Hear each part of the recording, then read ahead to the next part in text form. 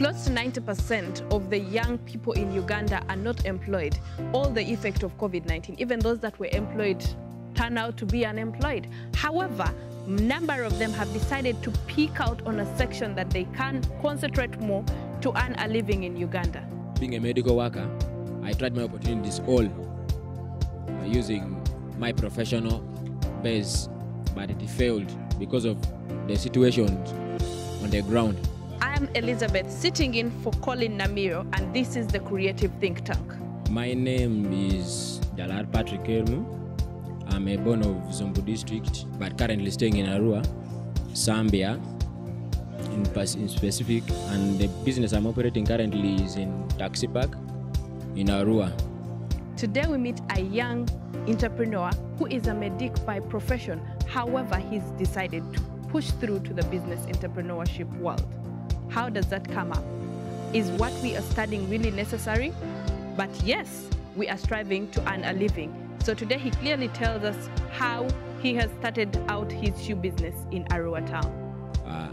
I started my own with clothes. We just get them in bales, sell them, and make money. But I had an uncle who could support because of the struggle he saw, and being a medical worker, who decided to not now focus on my papers. Well, how is it that you can start up a business with a small amount of capital? Young people do have the notion of starting up a capital needs a huge sum of money. But hey, this is Uganda. We do not need a huge sum of money.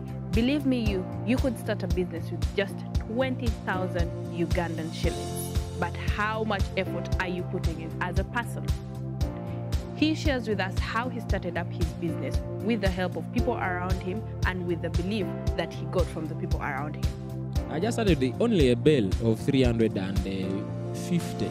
Started increasing, and it went to the second, and I started bringing like 3-4 bales, and I sell them in a week's time. The remaining one I give to a sister who helps me out and finishes up as I get again a new bale. So he had to shift me out and told me, with the capital you have, you're going to add on to something, and then you open up a shoe gallery or a shoe shop. And that is how I came into this. A number of times people say they believe it when they see it. They believe it when they see you doing something. In Uganda today, you cannot be helped out by a number of people unless they do see the effort that you put in as a young individual. He has a few words to tell the young people when it comes to startups and entrepreneurship. To those youths outside there who are starting their businesses, if they give you, the best example I can say is, if you go in an adoption home to go and adopt a kid, no one will go for a neonate or a baby who is not footing, but you always go for at least a kid who is walking. Taking care of that kid will be easier, because that kid will be footing or moving or walking, will not have a lot of demands compared to the one who is a neonate who doesn't foot. So I advise those youths, start up something so that can motivate someone who has the money or the capital you don't have to support you. When you sit and you don't do anything, no one will ever support you. You always get support when you do something. Never be a neonate, but be a baby. Well, this has been the end of this episode of the Creative Think Tank. Don't forget, my name is Elizabeth, sitting in for Colin Namiro.